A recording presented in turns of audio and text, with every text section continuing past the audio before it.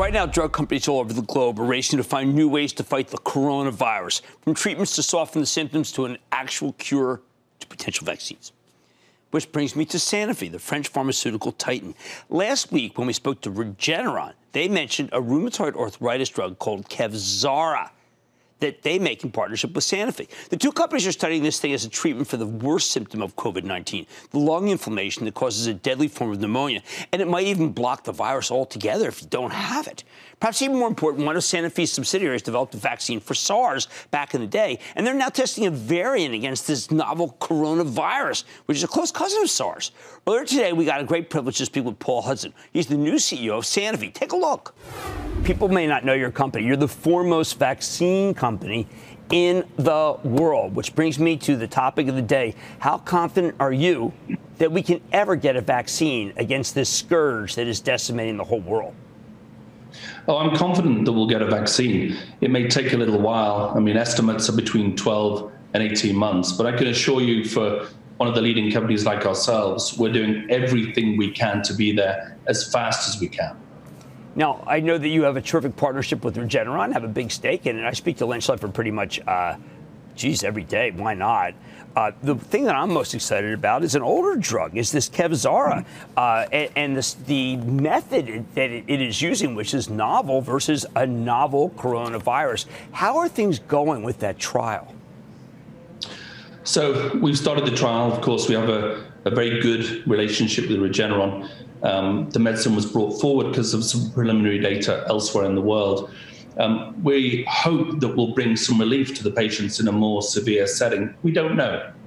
We're working with the WHO, with Regeneron, with the European Medicines Agency, and making sure that the right trials are done, but at the right speed, so that if there is a significant benefit, we can get it to patients as fast as possible. I'm glad you pointed that out. There's been some reports about an old malaria drug that a lot of people have gotten behind, but the test is not necessarily acceptable. I know it wouldn't be acceptable to a great vaccine company like yours.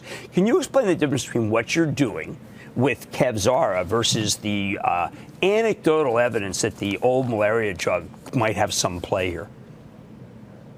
Look, let's take a step back, right? So you asked about the vaccine.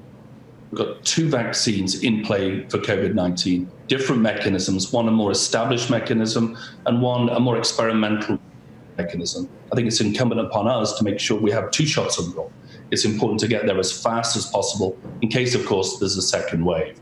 Then you've got the medicines that we're making every single day, the patients that need them, just to continue in their chronic therapies, in asthma, in other diseases.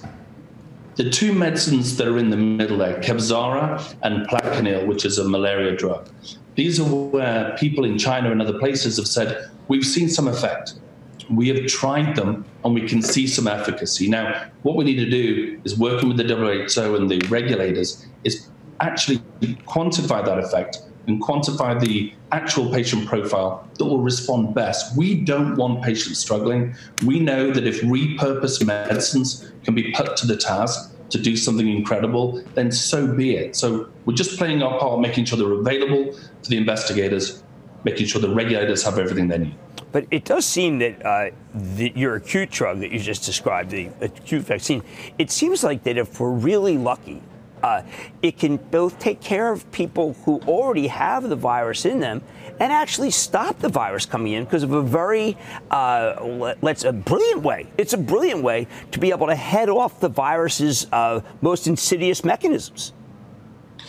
Yeah, I think ordinarily it takes 10 years to invent a vaccine. The main reason is because you're going to give it to a lot of healthy people on a massive scale. So you have to be sure and you have to be right. These are, of course, unprecedented times. So we're experts in this and we're moving as fast as we can. And the science is going to tell us whether we can be in patients that need vaccination, patients that will be protected, or even patients that may respond who already have the illness. But we need a bit of time. And we're going, literally, I said, we've got everybody in the entire organization working 24/7, bringing their volunteer spirit to make sure we can do something with these vaccines. And Paul, one of the things that has been downright frightening to people in the medical community is the fact that it turns out that many of the ingredients, some people say most of the ingredients for drugs, for the actual pills were made in India or China. There were 48 pill factories in Wuhan, in the Hubei area, that made it so that we were kind of I'd say, hostage. You're doing something about it. This could be a major change in what we do for pharmaceuticals. Yeah, it's an excellent point, and I tried to identify a large group of patients that needs the medicines they were getting long before this and long after it.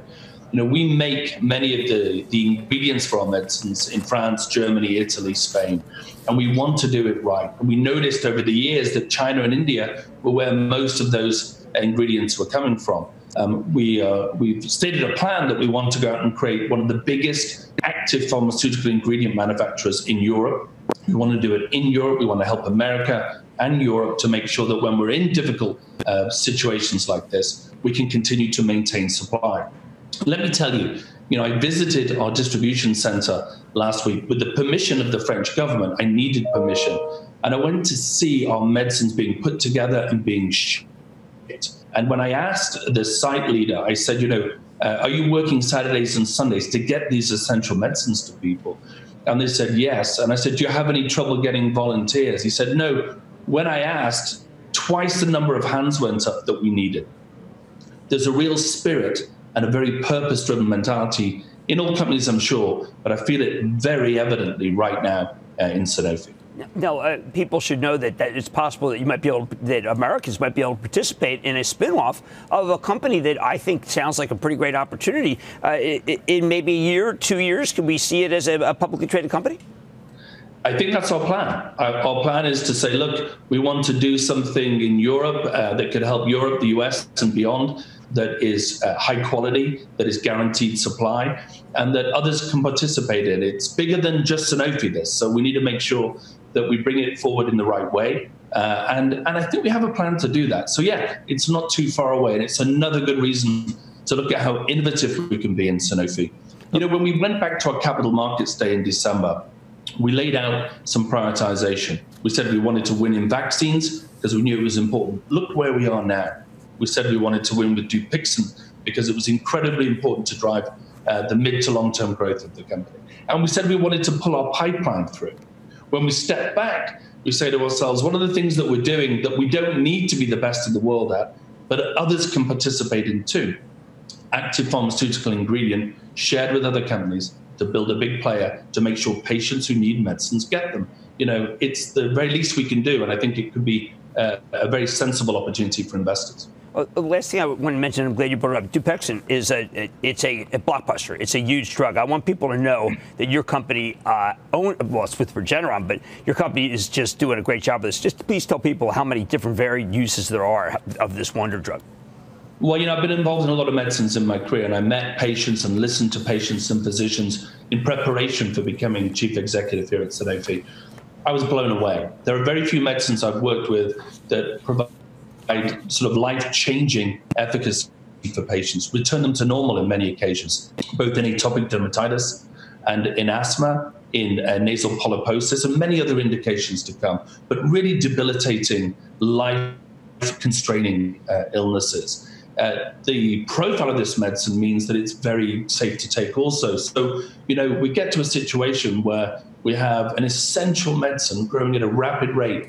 Of course, we're there putting it forward, but the demand for it is incredible. And, we've set forth an ambition, by the way, to be in excess of 10 billion euros, global sales in a peak year.